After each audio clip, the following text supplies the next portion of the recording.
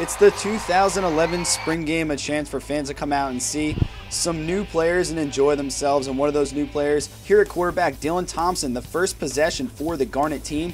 He's going to bomb this one 62 yards in the air, and on the other end is D'Angelo Smith, not even touched by a defender, gets in the end zone, and the Garnet team takes the early 7-0 lead. Now, next Garnet possession. Kenny Miles, there's a familiar face. He gets going. He had a nice day on the ground. And then one of the better plays you'll see on the day later in the drive, Justice Cunningham, 1, 2 defenders, 3, 4, 5, 6, almost 7 defenders to take him down there. And then the Garnet team hands it off to Kenny Miles to finish it off. And they take the 14-0 lead in the first quarter. More highlights from the first half. This is a Garnet possession, and Dylan Thompson's going to be picked off. That's Jimmy Legree. He had 2 picks on the day, getting some points in the eyes of the coaches. And here's Byron Gerardo.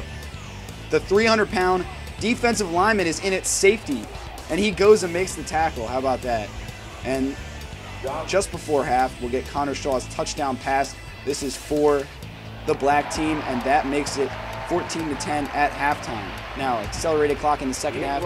The game moved a little faster, but some more highlights here. Devontae Hallman gets the pick, and this is for the Garnet team.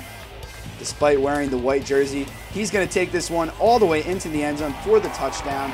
That makes this one 21-10 in favor of Garnet. And then later, Strickland in at quarterback. He's going to throw this up to D'Angelo Smith again. What a nice catch. Smith with 3 touchdowns, looking pretty good on the day, and that's how it would finish out. 21 for the Garnet team and 17 for the black team. Mike Wadsworth, Capital City Sports.